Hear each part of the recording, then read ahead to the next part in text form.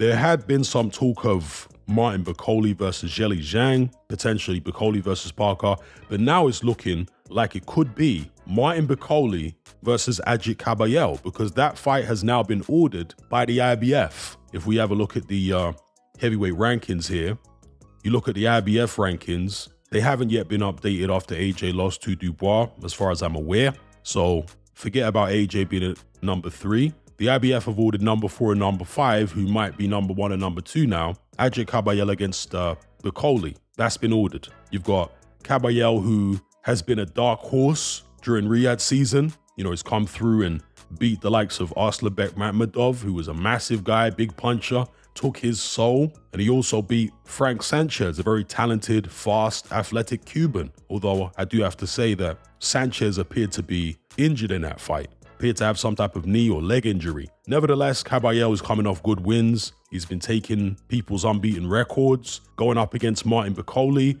Could it be the Michael Hunter fight all over again for Martin Bakole? Is Agit Kabayel that guy? Or will Martin Bakole be too much for him? We will see. And hopefully that fight does happen. Hopefully it does land on the undercard of Usyk Fury 2, because that's a really interesting one.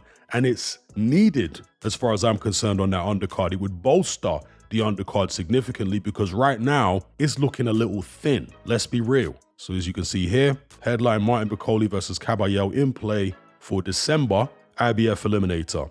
And here we've got a quote from Ben Shalom. He was being interviewed by Sky Sports. He said, "I think the only way we get it, as in a world title fight for Martin Bakole, is by forcing it to happen. I don't think anyone that's got a world title would want to risk it against Martin Bakole.